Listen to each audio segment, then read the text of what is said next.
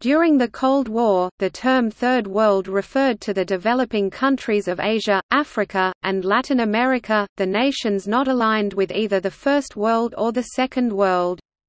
This usage has become relatively rare due to the ending of the Cold War.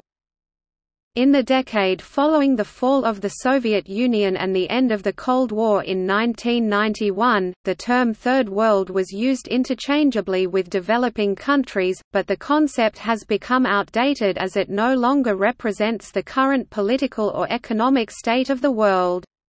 The three-world model arose during the Cold War to define countries aligned with NATO, the First World, the Communist Bloc, the Second World, although this term was less used, or neither, the Third World. Strictly speaking, Third World was a political, rather than an economic, grouping. Since about the 2000s the term Third World has been used less and less. It is being replaced with terms such as developing countries, least developed countries or the Global South.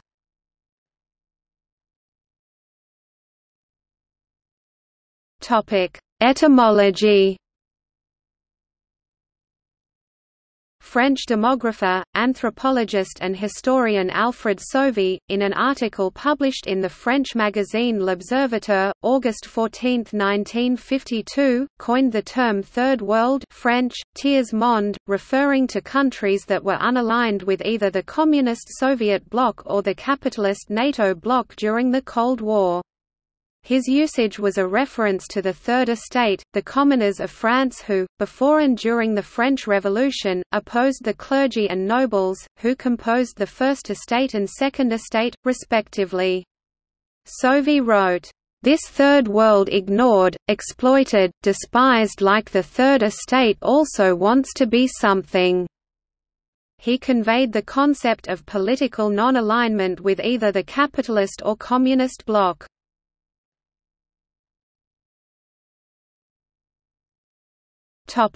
Origin and shift of meaning.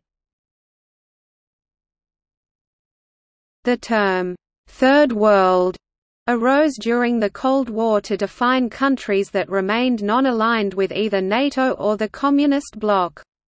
The United States, Canada, Japan, South Korea, Western European nations and their allies represented the First World, while the Soviet Union, China, Cuba, and their allies represented the Second World. This terminology provided a way of broadly categorizing the nations of the Earth into three groups based on political and economic divisions.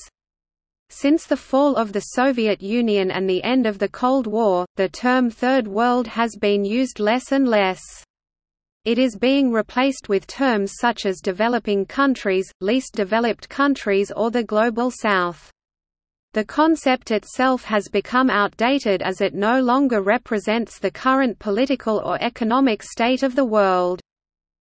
The Third World was normally seen to include many countries with colonial pasts in Africa, Latin America, Oceania and Asia.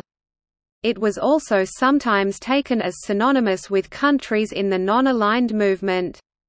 In the dependency theory of thinkers like Raúl Prebisch, Walter Rodney, Theotonio dos Santos, and André Gunda Frank, the Third World has also been connected to the world systemic economic division as periphery countries dominated by the countries comprising the economic core. Due to the complex history of evolving meanings and contexts, there is no clear or agreed upon definition of the Third World. Some countries in the Communist bloc, such as Cuba, were often regarded as Third World because many Third World countries were economically poor and non-industrialized. It became a stereotype to refer to poor countries as Third World countries. Yet the Third World term is also often taken to include newly industrialized countries like Brazil, India, and China. They are now more commonly referred to as part of BRIC. Historically, some European countries were non-aligned and a few of these were and are very prosperous, including Ireland, Austria, Sweden, Finland, Switzerland and Yugoslavia.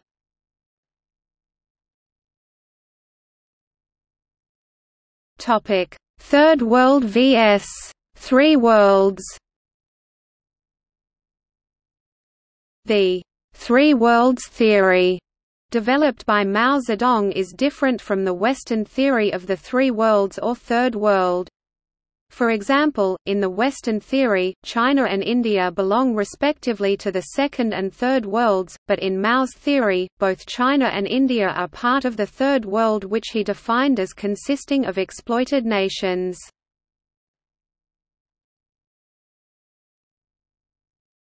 Third Worldism. Third Worldism is a political movement that argues for the unity of Third World nations against First World and probably Second World influence and the principle of non-interference in other countries' domestic affairs. Groups most notable for expressing and exercising this idea are the Non-Aligned Movement and the Group of 77, which provide a base for relations and diplomacy between not just the Third World countries, but between the Third World and the First and Second Worlds. The notion has been criticized as providing a fig leaf for human rights violations and political repression by dictatorships.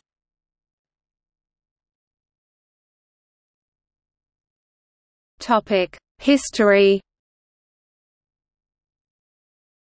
Most Third World countries are former colonies. Having gained independence, many of these countries, especially smaller ones, were faced with the challenges of nation and institution building on their own for the first time. Due to this common background, many of these nations were «developing» in economic terms for most of the 20th century, and many still are. This term, used today, generally denotes countries that have not developed to the same levels as OECD countries, and are thus in the process of developing. In the 1980s, economist Peter Bauer offered a competing definition for the term, Third World. He claimed that the attachment of Third World status to a particular country was not based on any stable economic or political criteria, and was a mostly arbitrary process. The large diversity of countries considered part of the Third World—from Indonesia to Afghanistan—ranged widely from economically primitive to economically advanced and from politically non-aligned to Soviet or Western-leaning.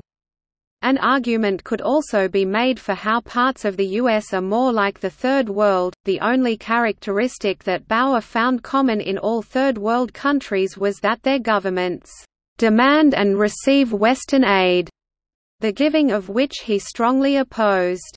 Thus, the aggregate term, Third World, was challenged as misleading even during the Cold War period, because it had no consistent or collective identity among the countries it supposedly encompassed.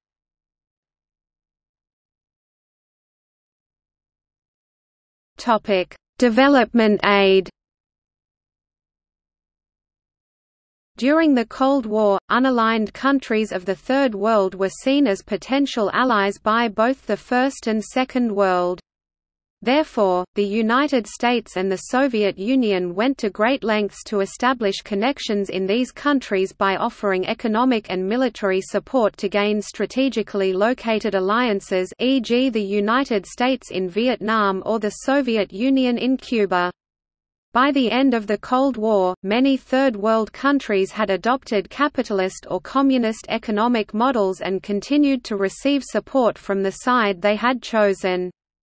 Throughout the Cold War and beyond, the countries of the Third World have been the priority recipients of Western foreign aid and the focus of economic development through mainstream theories such as modernization theory and dependency theory. By the end of the 1960s, the idea of the Third World came to represent countries in Africa, Asia, and Latin America that were considered underdeveloped by the West based on a variety of characteristics: low economic development, low life expectancy, high rates of poverty and disease, etc.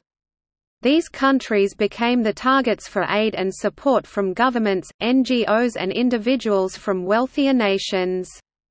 One popular model, known as Rostow's stages of growth, argued that development took place in 5 stages: traditional society, preconditions for takeoff, drive to maturity, age of high mass consumption.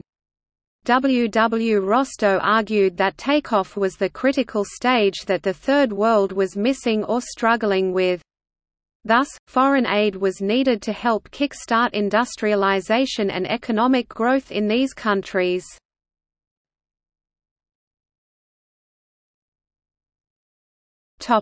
Great Divergence and Great Convergence.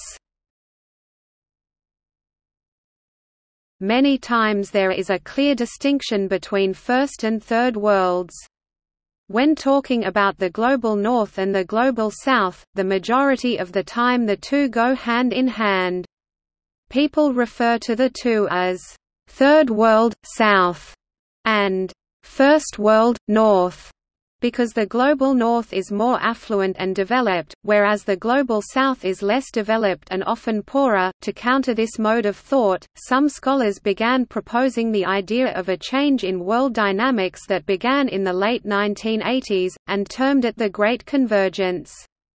As Jack A. Goldstone and his colleagues put it, in the 20th century, the Great Divergence peaked before the First World War and continued until the early 1970s, then, after 2 decades of indeterminate fluctuations, in the late 1980s it was replaced by the Great Convergence as the majority of Third World countries reached economic growth rates significantly higher than those in most First World countries.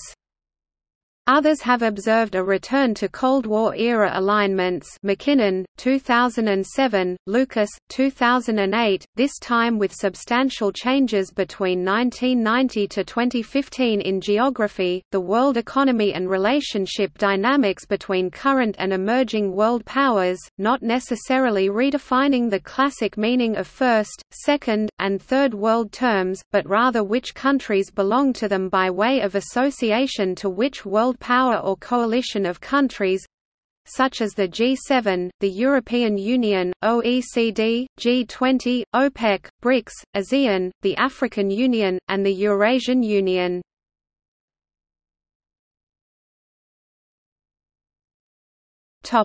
See also: Fourth World, Failed state.